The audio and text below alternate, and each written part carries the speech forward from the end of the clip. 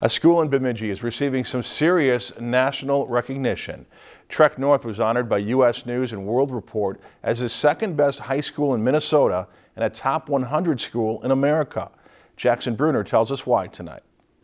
TrekNorth sits at 74th in new U.S. World News and Report national high school standings. I cannot say enough about the staff that works here. They are so dedicated. The greatest reason for this honor, school leaders say, comes from an academic platform they've built themselves. TrekNorth tries to push all of its high school students toward taking advanced placement courses. The work is rigorous, but it prepares them for the challenges of college. Each one of our subject matters, with the exception of music, has an AP course.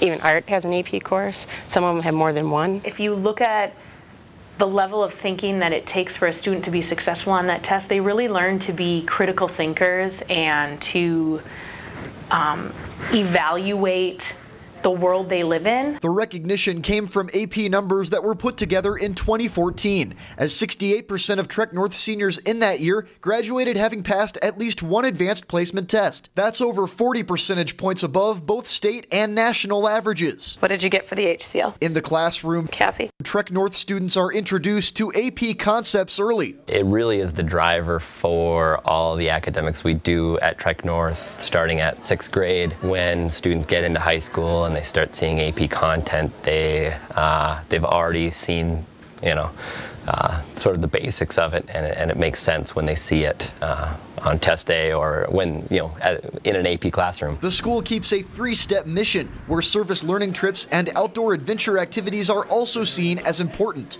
All three of those goals, combined with testing, allow this charter school to get kids ready for the real world. We want our students to go out and make a positive difference in our local and global communities. Everybody in this building knows what that is and works towards that end goal. In Bemidji, Jackson Bruner, Lakeland News. Bemidji High School also performed well, placing as the 46th best Minnesota high school in the standings. If you've enjoyed this segment of Lakeland News, please consider making a tax-deductible contribution to Lakeland Public Television.